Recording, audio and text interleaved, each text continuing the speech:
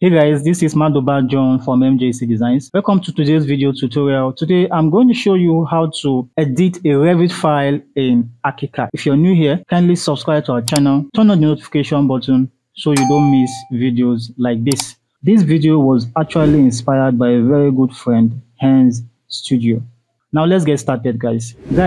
All you need to do is open your Revit file just like this, okay? And then you go to File, go to Export, go to IFC, click IFC and click your browse and make sure you are certain where you want it to save. Okay, now I'm okay with this, and right here I'm not clicking anything. I'm just going to leave it like this. Okay, just like this, and you say export. I have already done it before, but I will replace it.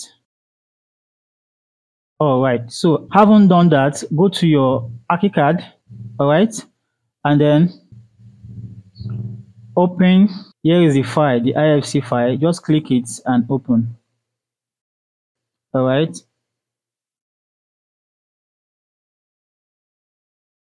All right. Now you have the file. This was modeled in Revit, okay, using a Revit architecture, which you can further edit in Archicad. So you can see, you can always, correct all this. So you can see it's still wall. All right. Some things like this is still door.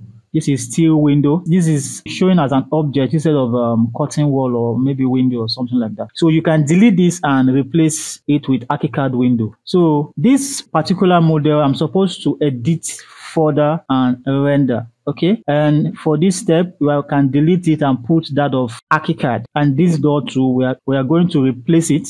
Okay, we are going to also replace all this and replace this railing, right? You can see.